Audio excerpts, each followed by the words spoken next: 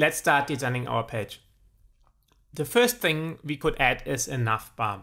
A navbar, a navigation bar, allows our users to navigate through the page and generally is on the top of most web pages. Let's do it exactly the same in our page. So that seems to be a sensible option to start with. Generally, it is advisable, or it makes a lot of sense to design a page from the top down, as from starting from what is really at the top down to the bottom. You don't necessarily have to follow this order, but it makes it a lot easier when structuring the page and designing the layout. So let's do that here as well. I'm going to go to the element select section and I'm going to look for the navbar. The navbar is one of the pre-built elements or components available within Webflow. So all I have to do is take the navbar and drag and drop it onto the body. And let's preview how that looks like. So this is how the navbar looks like on a computer. And as you can see, as soon as we swap to a mobile or tablet view, the navbar changes to this hamburger menu. This is referred to as a hamburger menu, these 3 lines. And clicking on the hamburger menu, we can see the links which were displayed on the desktop screen. The reason for that is that as soon as the screen gets too small or too narrow, it makes, from a design perspective, more sense to hide these links inside the hamburger menu. Now we can go and change these settings. For that, I'm going to select the navbar, go to settings, and here you can see menu icon for and then tablet or below. We can change that, for example, so that the hamburger menu only appears on a mobile screen. So that on a tablet preview, we still see those links, but as soon as we swap to mobile, the navbar changes to the hamburger menu. Okay, with these changes done, let's start designing our navbar. I'm going to swap back to the desktop and go back into Designer. And you can see, let's take a look here at the structure of the navbar. You can see everything is nested inside a container element. A container element is one of those layout elements. Like these elements here, they are mostly meant for structuring things. Container elements in themselves don't contain anything. However, there's one thing special about a container element in that sense, that it automatically centers everything on the page. So it gives everything a bit of margin and removes it from the left and right hand side. Let's take a look again at the preview, and you can see those links.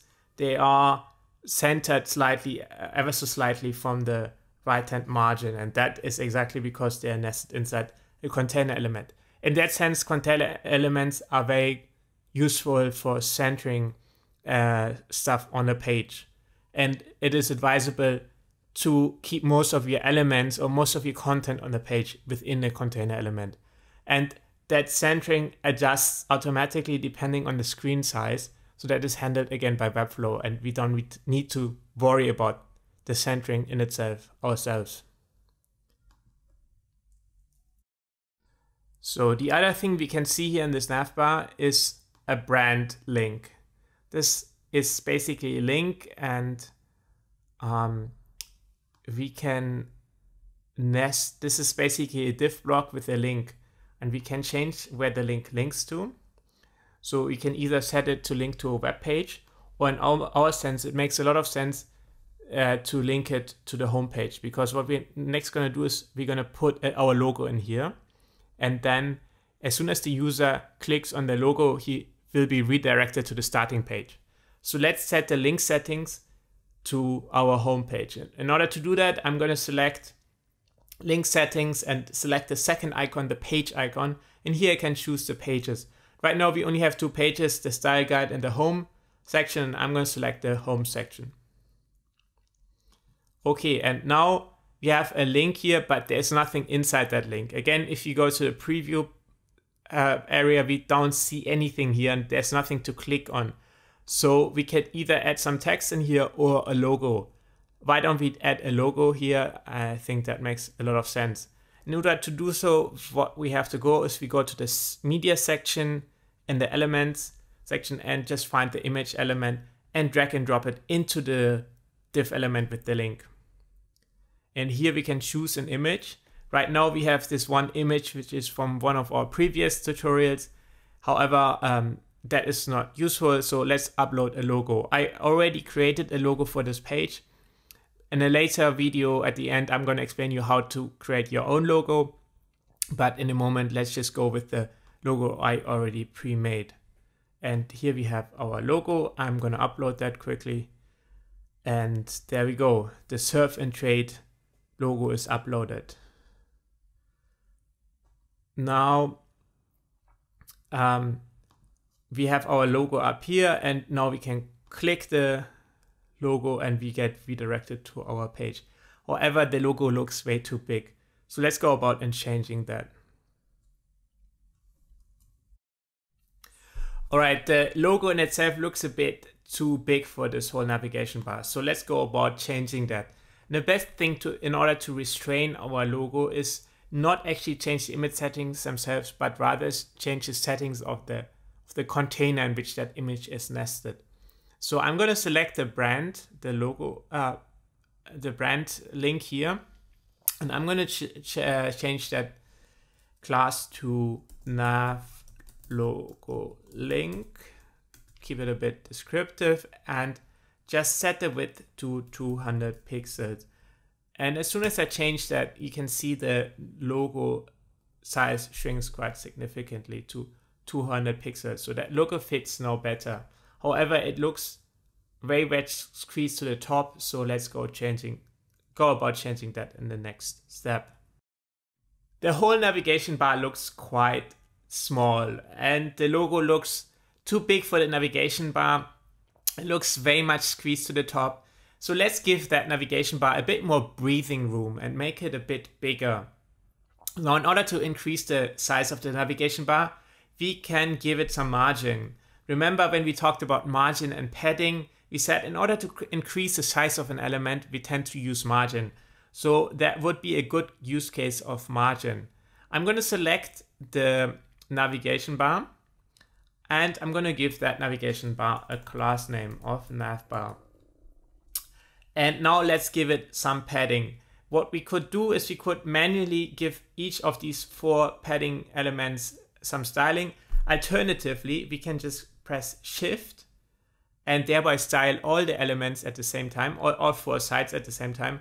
And now I only have to do is move this my cursor to the left, and let's give it some padding of 20 pixels on the top, bottom, and both sides. Let's preview it, and it looks a bit bigger already, has some more breathing room. Now, the logo in itself still is a bit too much to the top, so let's just push that down ever so slightly. In order to do so, I'm going to select the nav logo link, and I'm going to give that some more padding here. So let's push that down maybe 10 pixels, and that looks already better, maybe 20 pixels. Yeah, let's say 15 pixels. Okay, that looks pretty good already. Now the logo looks slightly too big. We can reduce the width to maybe 180 pixels, and then if a slightly smaller logo fits in a bit better. Now these nav links, again, they look a bit small. I think the font 14 pixels is a bit too small for these navigation links. We really want the user to find them, really want to click on them.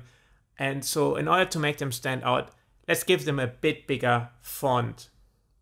In order to do so, I'm gonna select this link, give it a class of nav link, and just change the font size to 16 pixels.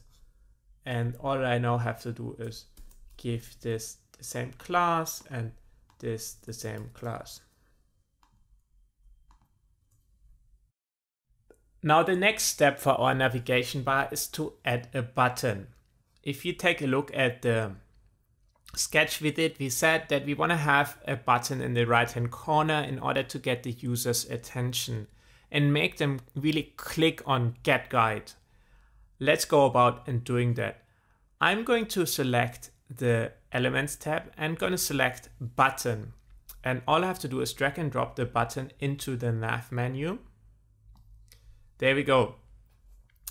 Now the next step is styling that button. Luckily, we already prepared our button styling. So all I have to do now really is give the button its class name of button.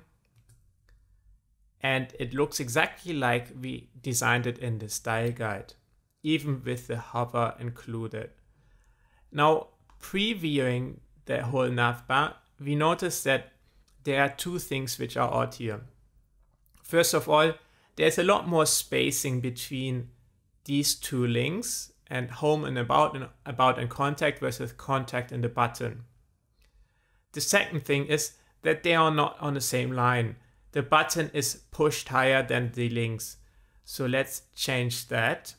And in order to do that, in order to bring them first on the same line, I'm going to select the nav menu. Now nav menu is just a normal div element which actually has no styling applied to it right now. So what we can do is we give it a name, a class name, and apply stylings to it. So let's exactly do that. We're gonna give it a class of nav menu. And then we go to display and select flex. With flex, we can control how all the nested elements are aligned. And here in the aligning section, all we now then have to do is select center. And now all the elements, these three links and the button, are now aligned at the center of this nav menu. Okay, now the next step is to quickly change the text actually. So we change that to Get Guide. And then the last thing is to make the space between the links equal. The reason why the space between the links is so uneven is because if you take a look at nav links, you can see they all have a padding of 20 pixels. However, if you add two links together, that means the spacing between those two links is 40 pixels because this nav link has also a padding of 20 pixels. So 20 from this plus 20 from that adds up to 40 pixels spacing. However, here contact, we only have one link, so only 20 pixels spacing. In order to adjust that, all we have to do really is change the settings and remove these paddings. So I'm just going to set the paddings to 0 within the nav links and set that to 0 as well. And instead of using padding, now I'm going to use margin in order to separate them. And I'm going to give them a right side margin of 20 pixels, maybe, let's say, maybe 30 pixels. And they look a lot better separated. The last thing is that the font looks a bit too small in comparison to the button. So let's just give it a bit bigger font size. And then I think we should have a fairly good looking navigation bar like we planned it. So let's make the font 18 pixels and take a preview look again. And I think that looks quite good for the beginning. You can always go back and adjust that later. Now all the links in here currently won't work because we only have one page. Let's go about and changing those links later. First, let's continue styling the rest of the page.